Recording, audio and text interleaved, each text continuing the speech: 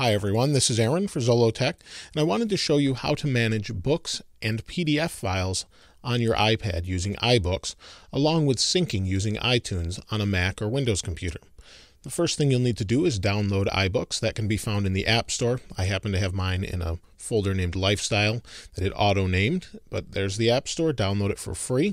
Once you have that, you can open iBooks. If we open iBooks, you'll see that in here is nothing, but under collections, we have a couple different options. We have books, purchased books, and PDFs. If I go to books, you'll see there's one book here, The Story My Life by Helen Keller, and we can add to our collection by going to the store. We can do this all from the iPad by itself. We have some different options here. We'll go to books, and we can pick whatever we want. We can search for whatever we want and simply add those. If I just pick up and tap on this particular book, we can view a sample or we can buy the book. Once we do that, it will auto load into our library and show up here for us to read. If you have this little cloud icon here, that means that you have the book, but it isn't on this device. You can simply tap on it and it will download to the device.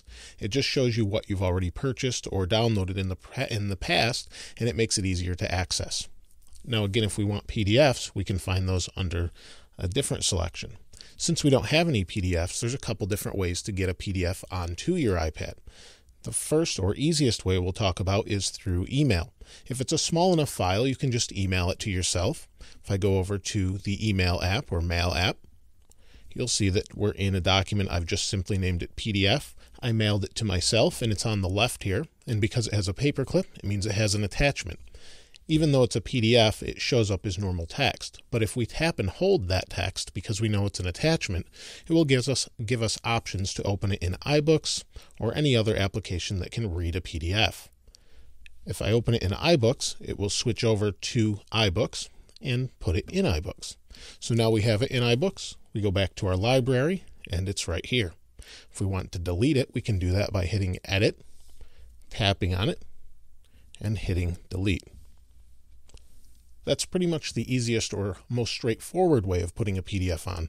But if that PDF is a larger file that might be 100 pages long, it's probably too big to email. So we'll need to plug it into our computer to get it onto our iPad. Let's do that now.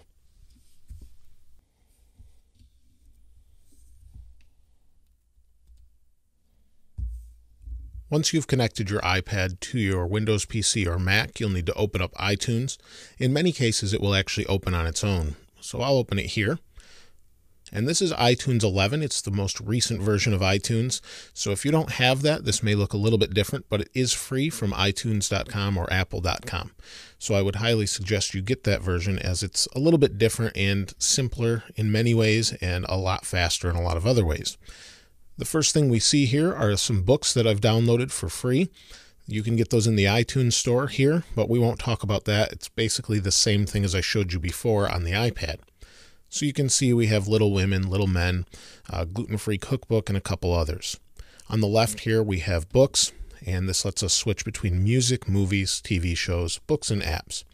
Now the fastest way we can get a book onto the iPad is actually just click on the book you want. So in this case, I guess we'll pick Little Women. Click and hold and drag. As soon as you drag it to the left or right, my device will show up on the right. You can see there's my iPad. Then I hover over it and highlights, let go, and it will begin to sync up here. It will just dump itself onto my iPad, and once it's done, we'll be able to go to the iPad and read it. We can do the same for PDFs, and you can see this is along the top here. We have audiobooks, books, PDFs, authors, and lists. If I click on PDFs, you can see I have a PDF. It's the exact same one I showed you before, but the same thing applies here. Click, drag, and this will take a moment here. Click, drag, and you can see my device shows up. So that's pretty much the easiest way to get something onto the iPad. Now there are a couple other ways you can do this as well. If I click on my iPad itself here in the upper right, you can see it shows information about my iPad. I can sync it via Wi-Fi, and if you really don't want to convert or change anything here, that's fine. It should work just as well.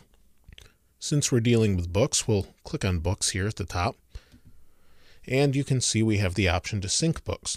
Now, a lot of the time you may be needing to get a PDF from someone else, and you don't really want to use sync, because if I click on it, you'll see it wants to erase everything.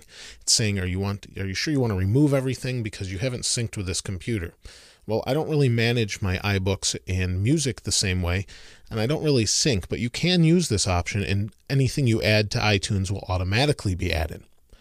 It works the exact same way, and we can select selected books. So we'll just go ahead and show you that. Remove and sync. We can select specific books or all of them.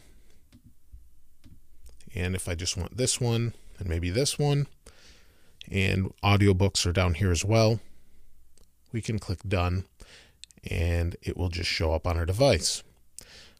I won't apply this for now since I want to kind of keep things the way they are, but I think you'll get the idea as far as that goes. Now, the other thing you can do as well is take things off of the iPad or add them in another way as well.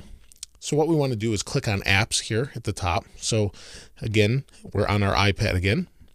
Click on apps, and you can manage all your apps. You can drag and drop just the same.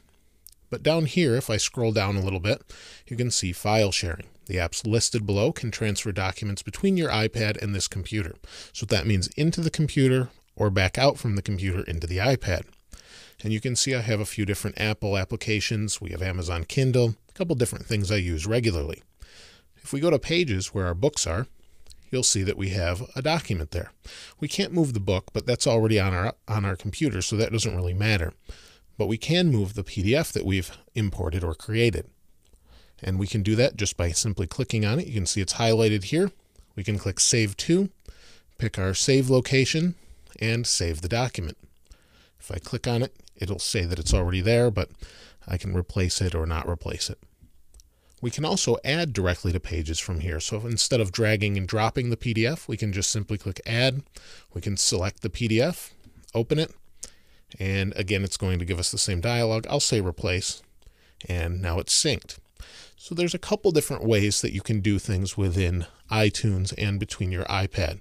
It makes it really easy to sync things between the two, and should be pretty simple or straightforward, hopefully, after seeing this video. If you have any questions or comments, please place those in the comments below. As always, thanks for watching. This is Aaron.